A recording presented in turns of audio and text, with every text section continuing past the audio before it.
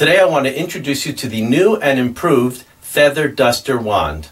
First, let's take a look at the basic way you use it in your show. Alexa is going to be the magician. Now everyone's watching Alexa, so we have to make sure that you look really pretty. And we're going to do that with the magic wand. It's going to clean you up nice and pretty. Here we go. Googly, googly. Let me try again. Googly, googly. Oh, I think I need to put it on manual. There you go. Okay, that's much better. Good.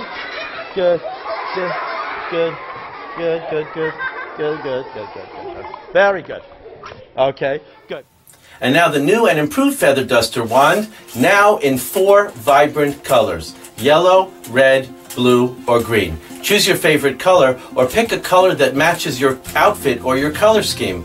The second improvement is it's spring activated. So now it pops out and there's no movement in your hand. So it's more magical because there's no movement. So you've got it in colors and you've got spring activated.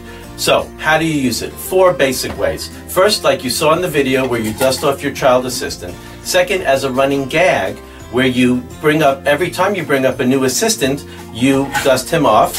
And that's very funny. Even if it's the same assistant, you can dust him off every time he comes up, so that's very funny. Also, as a walk-around clowning prop, we're always looking for funny props that we can do walk-around that fit in your pocket. So this, you reset it, put it in your pocket, take it out, dust a kid, and do it over and over again.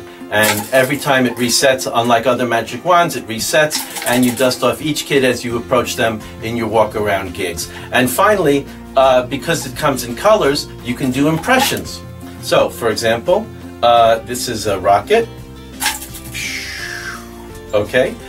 Or, this is very funny, you put on your makeup.